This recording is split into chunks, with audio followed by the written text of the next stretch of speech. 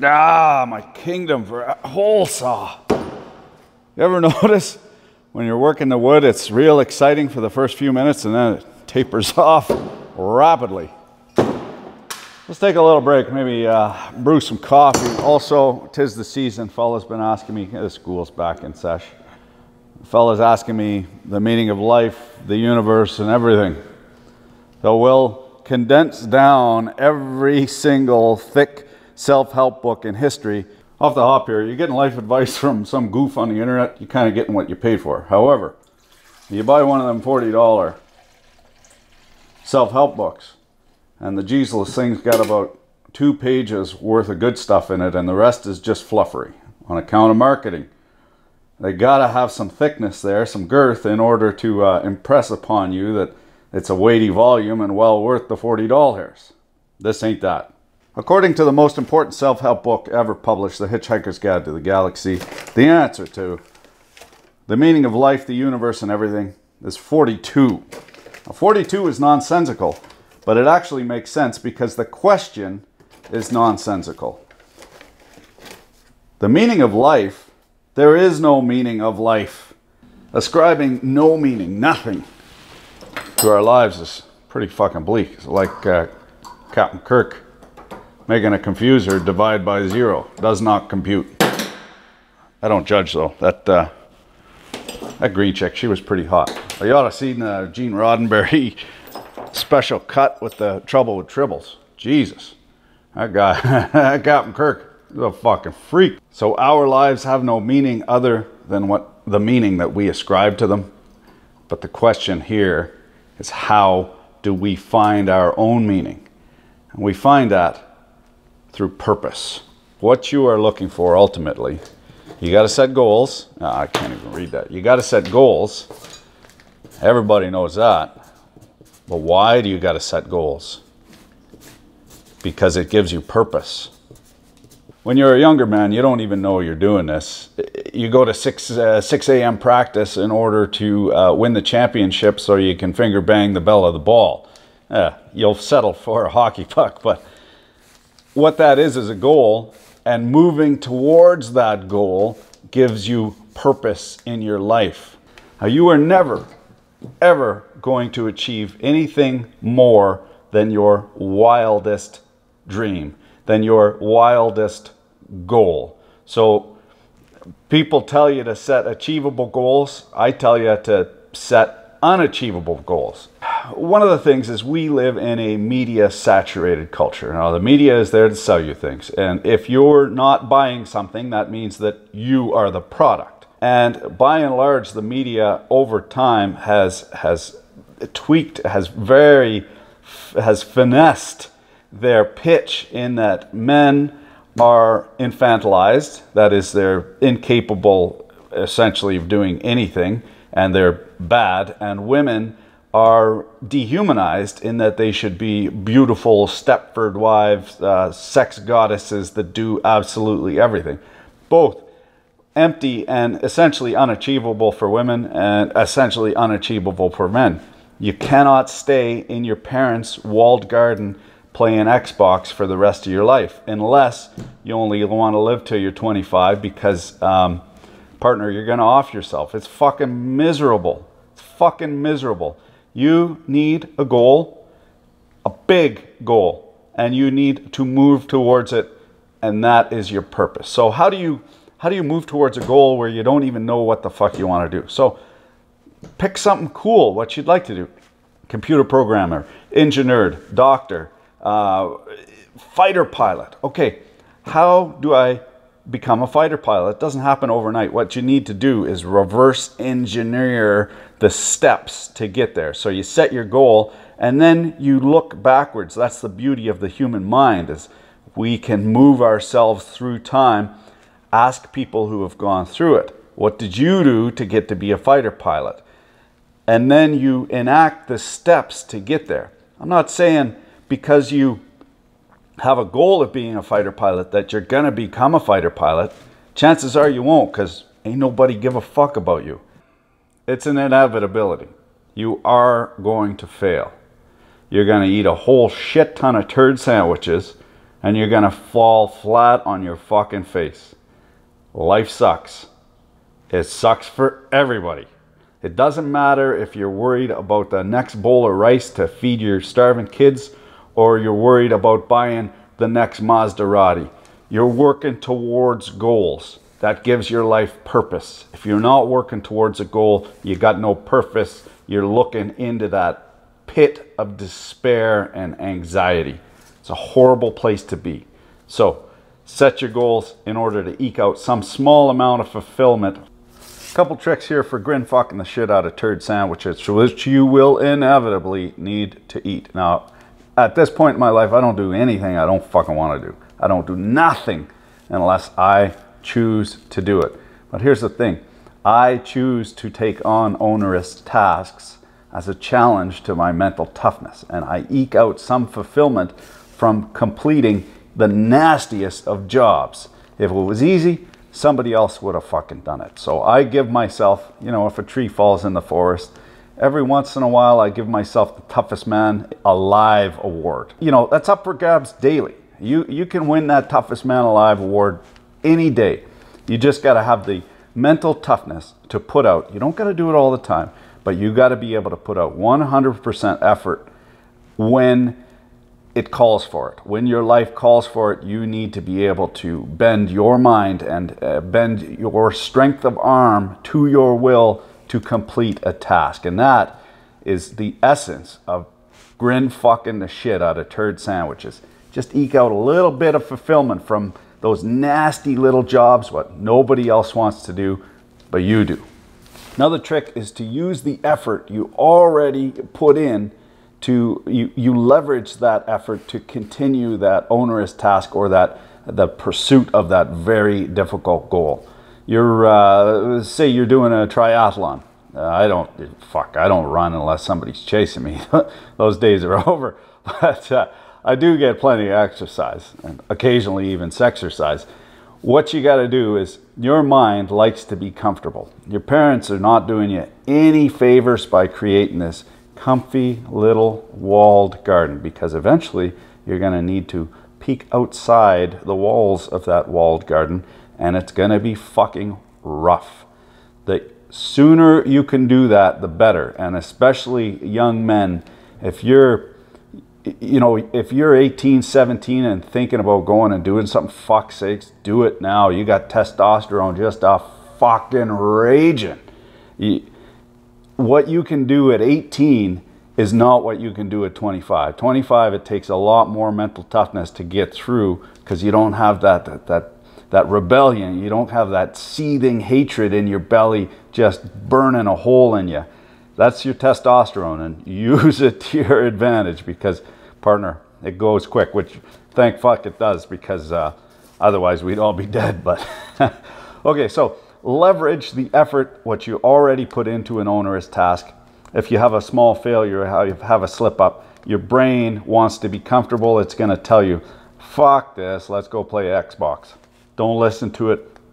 Think to yourself, holy shit, I already trained for, you know, how many 6 a.m. practices did I go to get to this point, and I'm going to fucking quit? Are you kidding me? So don't quit. There's a oft quoted Navy SEAL, Navy SEAL and Navy SEAL's toughness moniker, misnomer, whatever you want to call it. When you're physically, when your brain is telling you you're done, you're actually only about 40% done. You still got plenty left in the tank. Remember that. When you're absolutely fucking knackered and you're done, you want to throw in the towel, that's your brain trying to get comfortable, go eat bananas under the banana tree. You still got probably 60% left in the tank. Another trick, do not listen to other people. They're fucking morons. By and large, other people are fucking morons. Because if you have something in your heart of hearts you want to do, that is a goal. And working towards that goal gives you purpose in your life. So somebody telling you shouldn't do something is nixing your goal, meaning you're not worth having purpose. They're fucking morons. Don't listen to them. Another important point, tongue-tangulated. Take the long view. Don't worry so much about today, tomorrow. Look at the long view. What you're doing now, does it affect positively or negatively yourself in the future? Because ultimately you're taking a loan from your future self for any kind of fuckery. For instance, so you set a goal, you're going to graduate high school so that you can take a year off. Long term, taking a year off in your parents' comfortable little walled garden, is that going to help you out? Fuck no. So don't do it. Go to school or go to work or do something moving toward, or travel the world, climbing peaks, mountain peaks, whatever it is, whatever your goal is, make sure that that goal helps your future self and not detracts from your future self. Harness the power of the learning curve. And this is part of the reason why you do not want to sit at home taking a year off because I'm going to have to work for the next 65 years of my life. I just want to relax, you know, after high school. It's fucking bullshit. So your learning curve looks like this. Mine, everyone's. So here's 0 years. Here's 30 years. Here's fucking, it's logarithmic. Here's, wow, we'll do hours. Here's 3,000 hours. Here's 500 hours. Here's 0 hours. The learning curve means that it sucks when you first start learning a skill. And it sucks especially hard if you're not interested in learning that skill. But you need the mental toughness to be able to learn things what you don't want to learn. And the beauty about the learning curve is it takes some guys 30 years to learn everything there is to know about a certain subject matter. To be a subject matter expert, a master in the field. However, it takes probably even less than that, probably 100 hours to get up to 90% of what this guy knows. So there's a cost benefit in every learning equation, every skill you are learning. And I will tell you, there's certain things you can learn from a book and certain things you cannot. And anything physical, building or riding a bike, riding a skateboard, learning to play hockey, anything like that, you cannot learn from a book. Don't even try. What you do is you get yourself a coach and you get what you pay for. If you want to learn how to mountain bike, hire yourself a coach, because the guy who is really good at it might not be any fucking good at coaching you. He'll just tell you, well, how do I do that 12-foot gap jump? I don't know, you just do it, because he's internalized that. You want someone who's able to take that internalization and compartmentalize it so that he can explain it to us morons down here at the you suck zone of the learning curve. So harness the power of the learning curve, because it takes very little effort to get up to 90% of the knowledge of this fella what's been doing it for 40 fucking years. When you put the last 2 points together, take the long view and the learning curve, what you end up getting is that tiny improvements over time make huge differences. You're not going to get to be an astronaut in one hop. That's going to take a daily routine of learning and working towards that goal to get there. You're not going to do it in one day. Rome wasn't built in a day, and neither was your life. So you need not only to take the long view, but also recognize that tiny improvements continually over time add up to a huge, huge advantage. And next is a very uncomfortable subject for people, especially who have been brought up in the West, who, you know, it's all gun drops and lollipops. It ain't that, partner. People are shitty.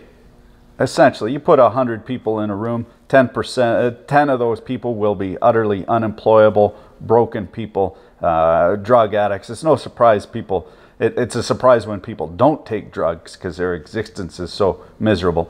2 of those people are going to be sociopaths, lie, cheat, steal in order to get one over. That's their motivation, is to get one over on somebody else, and it's that person's fault because they were too stupid to recognize that those people are sociopaths. So I had an interesting conversation nigh on a year ago with my daughter. wherein I got out of the truck. It was coming down the fence line. I got out of the truck, this big old fat black bear, and I growled at it, and it fucked off in a huge hurry. That blew my daughter's mind. So I explained to her, well, we chatted about it. What makes things run away? Well, she came to the conclusion that a monster makes things run away. So that means that within us is the power of a monster. And we neglect that in our day-to-day lives. You could get behind the wheel of your pick-em-up truck and mow down 12 old ladies in the course of 30 seconds. We all have that power within us, and it's a holy, ungodly terror of a power that we tend not to acknowledge because it's so uncomfortable for us that, you know, firearms are scary or knives are scary. Pay attention to what you're doing and recognize that other people might not be paying attention to keep that monstrous power within them. Now, here's the beauty about that, is that if you encounter a monstrous person, a bully or a sociopath, you don't need to be tougher or smarter than the bully or the sociopath. You just need to be tougher or smarter than the next schlub, because they will move on to an easier target.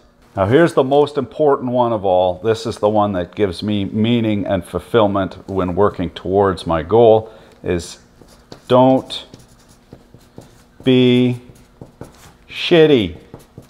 How do you not be shitty? Use the truth. It is so empowering to not lie.